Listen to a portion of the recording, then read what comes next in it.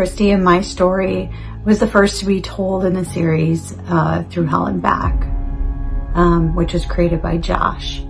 I was really happy to be a part of it. I feel like the experience for me,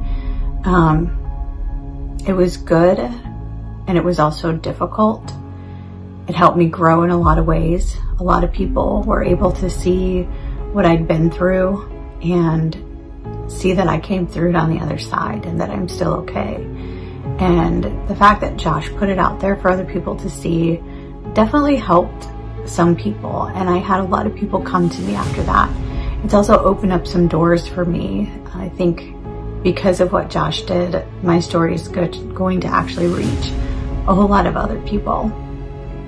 So as difficult as it was for me to tell my story, and then even more difficult to watch it back, it was definitely worth it. Some of the people who watched it and came to me and, you know, talked to me about things was just kind of incredible to see what the series actually can do and how it can help people. And I'm ready to hear what, you know, other people have to say. I just think that it's a good idea to start telling our stories, and Josh puts it out there in a way that's sympathetic to that, and it's not condescending and it's not hurtful, but I do believe it can help people. So I hope that he continues to do the series and that people continue to watch, and that it continues to grow and that it continues to help those. So thank you, Josh, for letting me be a part of it, and I'm looking forward to the next installment.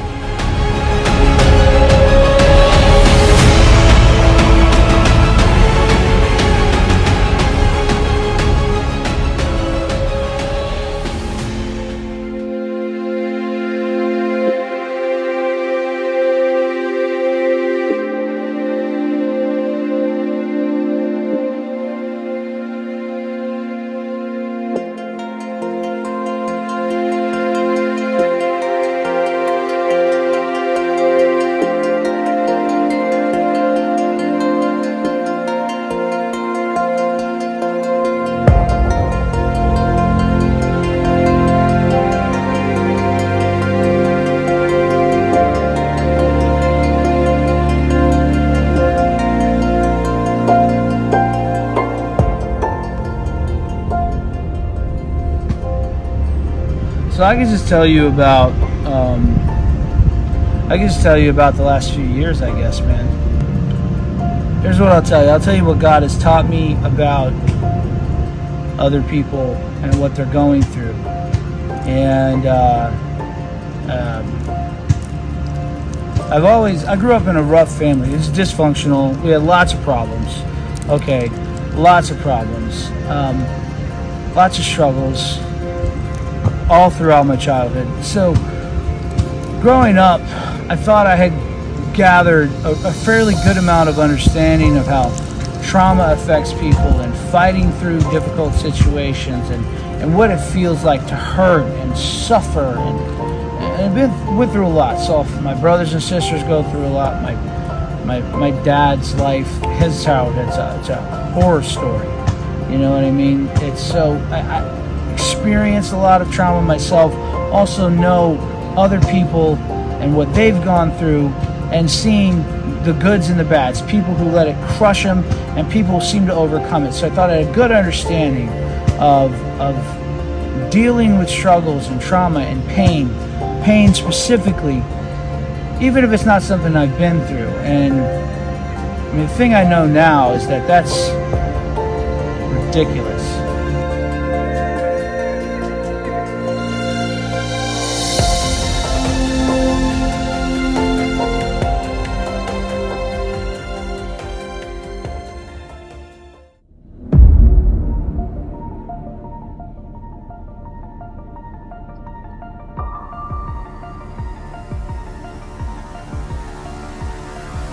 You know, life is short.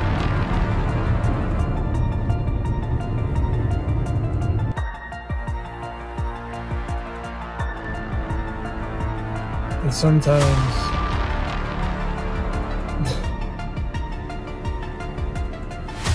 just don't know, you know, what's going to happen in the future. You try to think that you're trying to do your best. You're really not.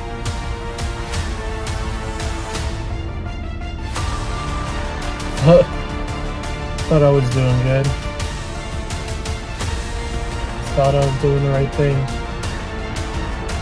You know, I didn't realize how fucked up my body was and my health.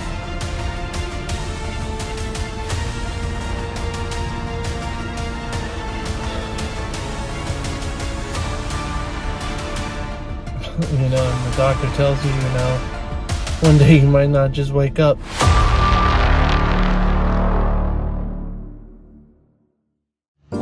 So what happened was we were expecting our third child. Grayson Michael Miller was going to be his name, I should say. And we got about 6 months into the pregnancy, and my little brother just had his second kid. It was January 2019. His second son was just born, and we were about to have our third son. I got 2 amazing little boys already, and about to have our third son. And man, so excited. Got to see the excitement of my little brother having his second son, and you know, I'm holding his son, and I'm just like, man, 3 more months, we're gonna have another little boy, a little bundle of joy. And man, I was super dedicated. We were working hard at the church. God was taking us into a different direction. We kind of felt it, and we were prepping for it. And I was like hardcore, doing great. I mean, doing all the good things that you do when you think you're doing good as a Christian. It's praying and reading my Bible and studying and working, and you know, I have a full-time job on top of the church stuff. So I was working hard at work, working hard at church, doing all the good Christian things. And we had a little vacation, got about a week and a half off, or 2 weeks, and we were just getting back out of that. Get to work on Tuesday morning. I'm at my desk, and my wife had a routine, you know, she's 6 months pregnant, routine checkup. And she called me, and she told me that I needed to come over to where she was, and that they couldn't find a heartbeat for the baby. And that sucked, man. Like, everything just shifted. It just changed right there. Like, it doesn't make any sense. I was doing everything right. I was doing all the right, good Christian things, you know? I was trying hard, even to the point of, you know, running a church. And so I have this conversation with God on my way to the hospital. Why? It doesn't make any sense. We did everything right. The whole thing.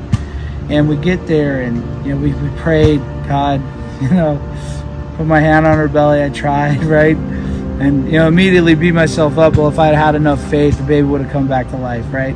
You always say stuff like that in the moment, and it didn't work. Didn't come back to life. And then we went from the doctor's office right across the street from the hospital, essentially, and we went to the hospital, and we had to go through all of the steps of having a baby. You're in that hospital room for a day or 2. She's in a lot of pain. They induced her, and the whole thing, man. The whole thing of labor and all that. Only when the baby's born,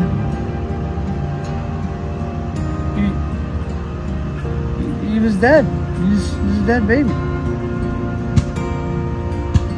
It was heartbreaking. It was the most incredible pain I've ever felt in my life.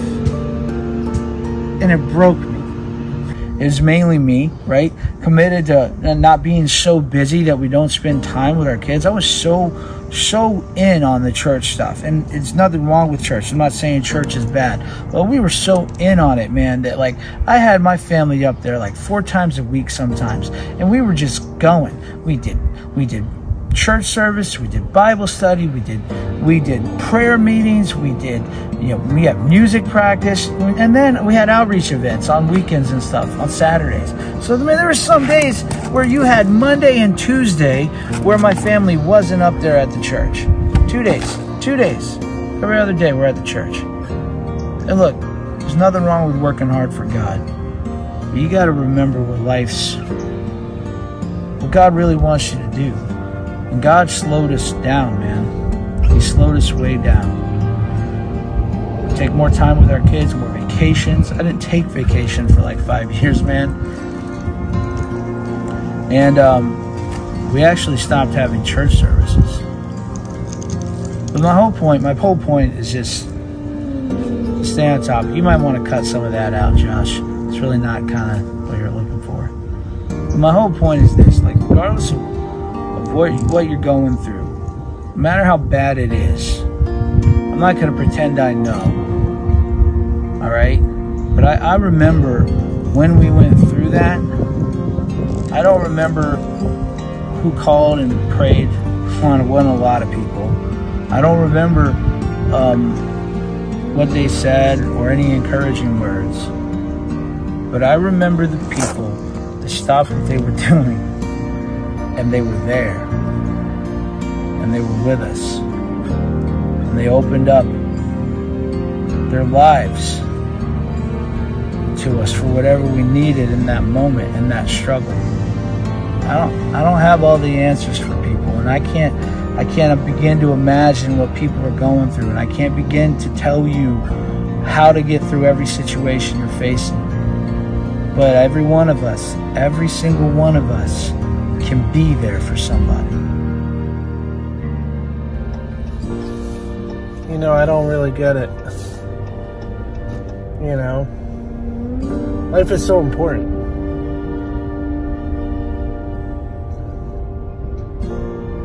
But we seem to lose it all. From depression, you know, losing a family member, money, losing a loved one. You know, this year has hit me hard. I know, big time, with so many people I know, good friends of mine, you know, who passed away because of this virus that's going on in this world. But I never thought it would take a toll on millions of people. That's why I'm making this documentary, to help people, so people are aware that they're not alone. I'm doing this because I care, and I'm hoping you guys see this as a message of hope and love, because you're not alone.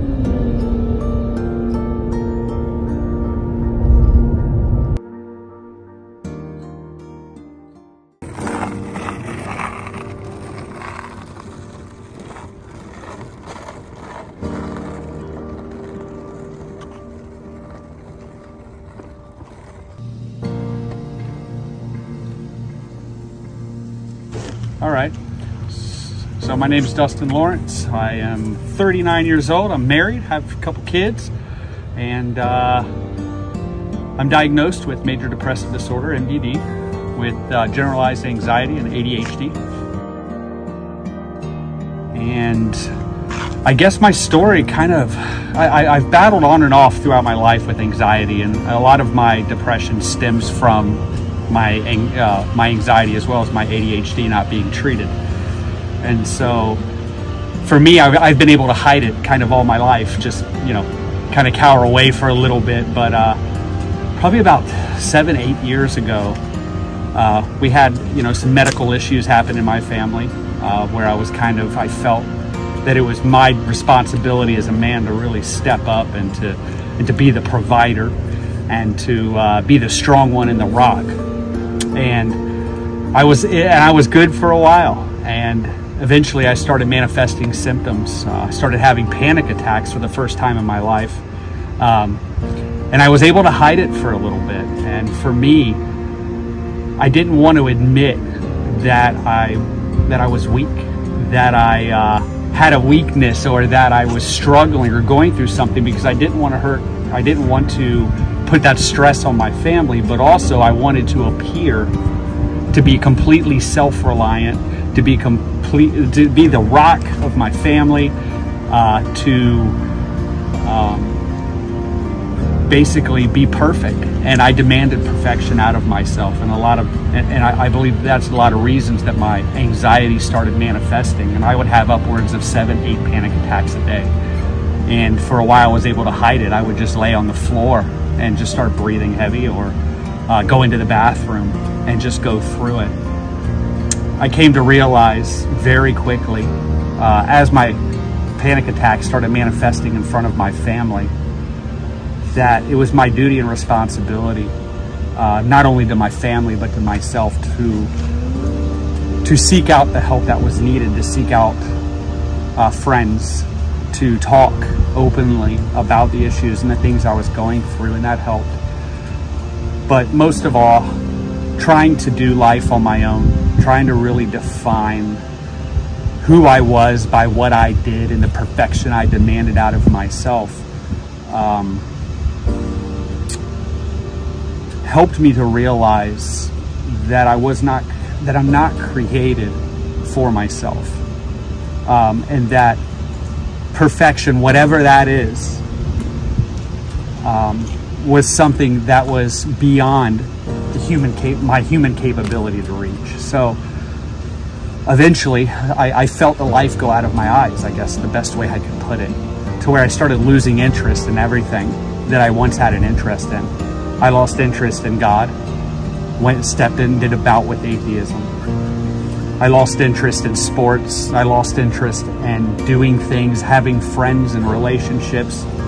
And I started self-sabotaging because of it. I figured that before people could find out how weak I really was, I would just abandon them. And very quickly I fell into depression. And as that would happen, I would just find myself sitting for hours, unable to even determine what it was I was going to do or supposed to be doing. And that was kind of the epitome of basically being an empty shell walking around. For me, my hope came when I had a complete mental break earlier in 2021 in March. I literally had a mental break. I got very sick. I basically couldn't hide anything anymore from anybody, and for me that was the moment where I woke up and I realized that it's God that defines me, and that God has already defined me from birth, and that reaching out and seeking for help is not weakness but strength. And it is my duty to my children, to my family, to my friends, and to myself most of all, to become the person that I know that I can be, because I'm not reliant on my own abilities, but on the grace that God has given me and the image that I was made in. And so this has caused me to be transparent, more open, more committed, because I realize that in this world you will have trouble, but it's taking heart and realizing that Christ has overcome the world. And it is my hope that anybody going through this can learn a lesson from me. Learn that there are people out there. There are friends. There are people you can lean on. There's help, and to reach out when you need it, so that you don't have to go through the things that I went through and the struggles that I've had to constantly endure. And come to find out, my anxiety and my major depressive disorder is stemmed from my untreated attention deficit hyperactive disorder. And once I was treated for that, my depression and my anxiety went into 100% remission. And so there are people out there that are trained to help. There's a God who loves us beyond our own ability to love ourselves, even when we can't. And there's a hope in just knowing that you're here for a purpose. And what God wants out of us is obedience, not necessarily to flip the world on its head, because he can do that all himself, and he has. And it's my prayer that those who struggle will reach out for the help that they need, that they will begin talking and opening up to people and realizing that not all crosses we're called to bear are visible, that sometimes they are invisible. And we have a God that wants to heal us completely. And that's my story. I am lonely.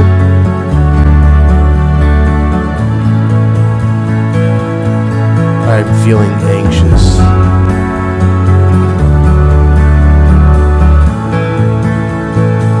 I'm depressed.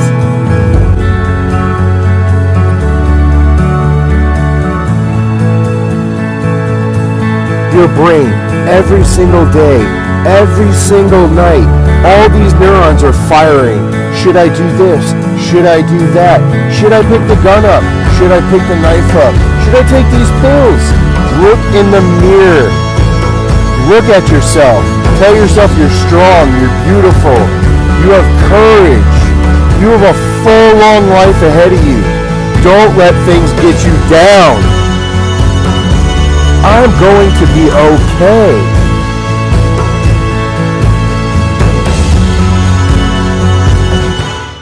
With mental health, it almost feels like you're silenced. You got that gun in your hand, you got that knife, Suicide you got the pills. runs through your mind, runs through everybody's mind, every single day, every single second. To burn the People are shit doing of the past. And when they do So commit suicide, or even attempt suicide, they are passing that pain I need you to stop covering onto pain their with loved drugs, ones because it's only like and putting best friends. bricks on a In my shallow past, shelf. suicide has played a Eventually big it's gonna part in my fall back life, and with my friends, close friends. You get depressed. I simply You want to feel tell like you have no one to talk keep to. going. The I world just wanna does tell you not today want to hear that you about are amazing suicide. and that you are strong. If you go into the emergency room and you say you're I want you to know suicidal, that you're not alone. they look at you like you're crazy. Because I too Put you in fight a these room demons every with a day. camera. See, many people Doors don't know the pain open. of losing a parent. Maybe someone's It's sitting like outside the door literally watching your every losing a move. piece of your body, They take your piece of your shoelaces. soul, They take your a belt. piece of your heart. They take everything away from you. Medications. It's all they want to do is pump medications down your throat. We missed the Constantly. jokes, we just Medications, missed them. medications. Take this, take this, take this. Every day we Guess gotta what? get up and continue Medications are just a We gotta get up. band-aid. Like everything's They don't okay, do but nothing. we're dying It's a inside. temporary fix. It may help you for like And what these inner 6 cities months have to a created year. is we create But then your babies insurance that bury fails. their mothers and Now you have no fathers insurance. before You they can't pay for your become medication. innocent. They have Medication's no hundreds of dollars. They have What do no you do help. now? Now you're withdrawing. So you have withdrawal symptoms. That makes it even worse. That can make you even more suicidal. The suicide rates are going up so high just because of the They gotta holidays. keep going. Holidays play a big And factor then they hit this with pain. suicide. This pain they never felt before. Loved ones, missed loved ones, not sitting at the dinner table celebrating the holidays of whatever the religion is or whatever they celebrate. See, They get the depressed. scary Deaths thing in the about mental depression family. is you cannot It see happens. It is invisible. But people It need to shows up talk in about it. people with You don't beautiful bury smiles, your and it shows up in problems. people with nice You need jobs to and talk a about regular it. life, And that's why I'm you making don't this know video. the battle. Is because I've had my own personal problems. Life long. I've had my grandmother's back-to-back deaths within See, I months. went through this. I seek had a help. I beautiful seek dream treatment. that I finally had saved my mother. But when you do, when you walk into these places, they look at you like When I woke up, my uncle you're woke me crazy. and said, "Will, you need to be handcuffed. You need to take 20 different pills. We need to sedate you. It's not that. You're crying out to be heard. You my are heart." there for help. not there for restraint and to be criticized. You can have anger, anxiety. You could be bipolar, schizophrenic. You can function with these mental illnesses as a father, as a mother, as a stepfather, as a stepmother, as a parental guardian. You can do these things in day-to-day life. You can hold a professional career and do these things. You don't need to take thousands of medications. You just need to learn the coping tools and skills. And when those are learned, life is so much easier, because when you're going through your tough times, there are people there. Like this guy, the animal making this film. He is there for you. This is what it's all about. Awareness of what's going on in your head.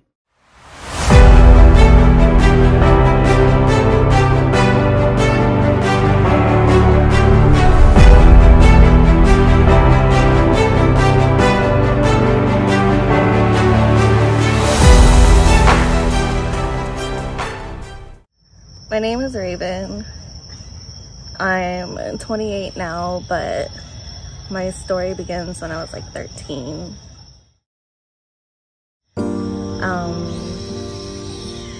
My sister had this boyfriend at the time.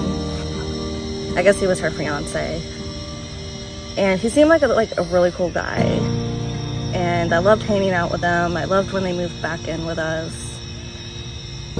Until one night, we were all out by the pool, and he was like throwing me in the pool, and you know, nothing seemed out of the ordinary until he started like touching some areas that you shouldn't touch, especially on a 13-year-old kid. But I didn't really think anything of it because, you know, he was throwing me in the pool, so maybe his hand just like slipped. And then my sister went to bed, and it escalated from there. And he would sneak into my bedroom when she was sleeping. We went on vacation to Virginia with all of our family. And he would wait until his kids were asleep, until she was asleep, until my parents were asleep to do stuff. And I probably should have made some kind of noise at that point, but I never did.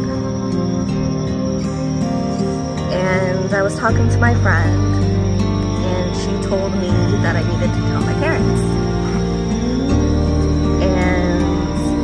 You know, being a kid, you know, especially when you don't talk about that kind of stuff with your parents, it's kind of embarrassing. You kind of feel like you're going to get in trouble for it. So, I finally got the guts to tell my mom. And of course, you know, me being how I am, I started laughing about it because it was embarrassing for me to tell my mother stuff like that. But then she didn't believe me. And she kept asking me, are you sure this happened? Are you sure you're not lying? And I never understood why she didn't believe me. Like, I know I probably lied about so much stuff back then. I mean, what teenager doesn't? You know, like, all teenagers lie to feel cool, to fit in at school and everything.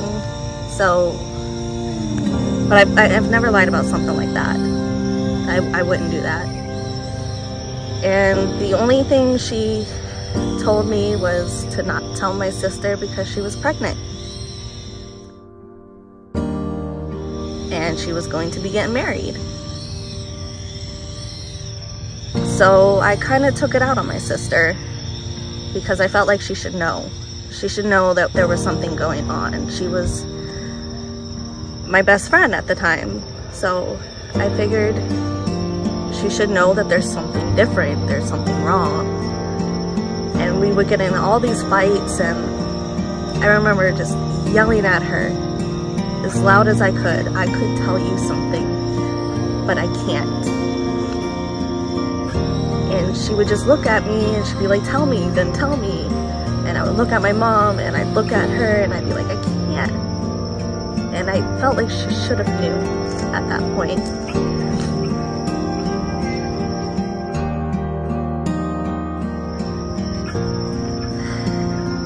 And then one day it just came out. I was tired of fighting with her. I was tired of her not knowing, and I told her. She asked me something like, why are you like this? And I told her, why don't you ask him where he touched me? And his reaction was no emotion, and he said, ew, really? That's gross. Just like that, no emotion in his voice at all. And I'm like, how could you believe that over me? And she didn't believe me, and she still married him, and that was her choice. And things just got worse from there. Like, I tried to still be in her life, but she didn't understand what was going on. She didn't understand I was telling her the truth. Maybe she would have understood if maybe my mom talked to her better, but she never did. And I remember one time I got the cops called on me because I was freaking out, and like back then trying to deal with all of that as a teenager and then being bullied in school on top of it over everything, over braces, over the way you looked, over your weight, everything, and then dealing with something no child should have to deal with on top of it. I was acting out all the time in any way I could. And I believe it was my oldest sister who called the cops. And when they got there, they took me to a mental facility where I told them everything because I felt like maybe this is finally my time to get some help. Well, from there, they made a child psychologist talk to me, and I told her everything. Because it wasn't just him that did it. There was a kid that lived down the street that was also doing stuff to me too. That once again, nobody believed me about. So I was talking to this child psychologist, and she was trained to know when children are lying to her. So she knows what to tell parents, she knows what to tell investigators. And she looked my mom straight in the eyes and said, she is not lying about anything. And I think that's when my mom finally decided to believe it. It had to come from somebody else, but she finally believed it. And she never told my sister. She never told my sister that she found out I was telling the truth. So my teenage years were pretty hard to go through all of that by myself and not have anybody to really be there for me for it. And the only time it stopped, the only time he stopped was a year later, because I had finally gotten a boyfriend. And I remember I had just gotten out of the shower and he was trying to like take my towel off of me. And I told him I will call my boyfriend. And he was actually a little intimidated by this 14-year-old kid because, you know, the 14-year-old kid I was dating, he had a lot of muscles. And this guy was like a stick compared to him. So he left me alone then. But my sister is finally back in my life now. And she's talking to me. And we're working on making our relationship what it used to be. And her kids are finally back in my life. Because I really missed them. I missed her middle one. I missed her growing up completely. I don't have a single picture of her when she was a baby.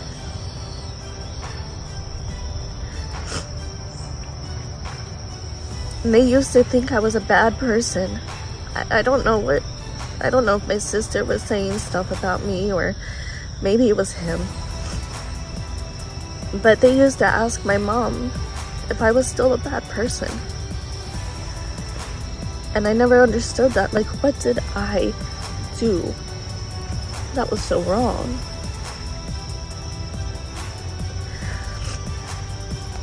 But it's finally starting to get better. I don't think about it as much as I used to anymore. I try not to let it affect my life like it used to anymore. But I'm just glad I finally have my sister back. I'm happy that I can show her that I'm not a bad person. That yes, I did go through a stage where I was a little bit crazy, but I'm not that person anymore. And I don't want to be that person ever again. I want to do better. I want to make sure that my girls don't have to ever feel the way I did. Because I really miss them.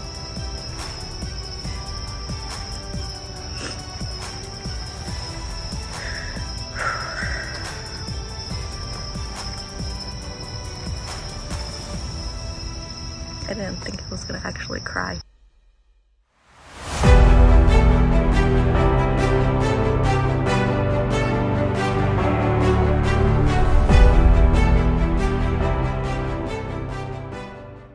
Hey, good afternoon, good evening, good morning, whatever it may be.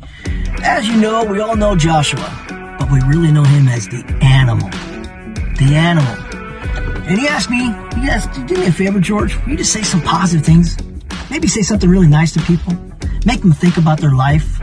Maybe think about what they have, not what they don't have. Make them think that, life is really good.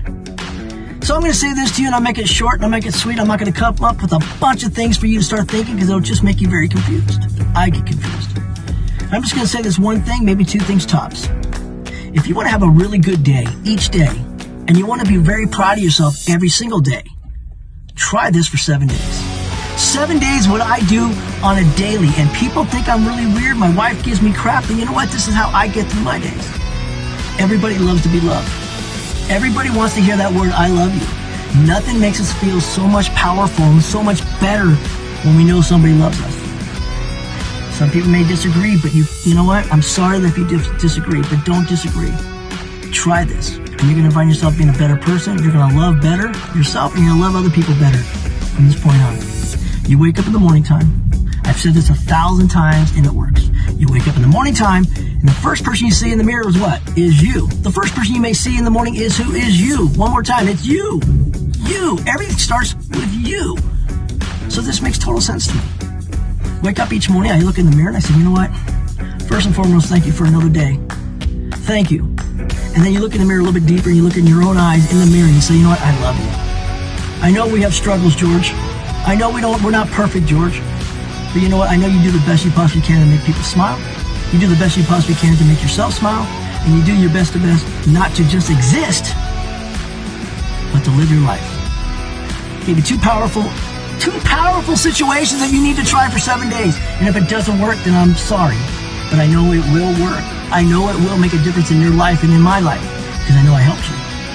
Number one, is you wake up in the morning and you look in the mirror, and like I said, and you tell yourself, you know what, I really love you, and I know you're doing the best you possibly can, but I'm proud of you. You can't ask more than that. Two, the second thing you want to do is, seriously, when you leave, when you start leaving the house, or you go to work, whatever, as soon as you walk out those doors, you say to yourself, you know what, today, I'm not gonna just exist.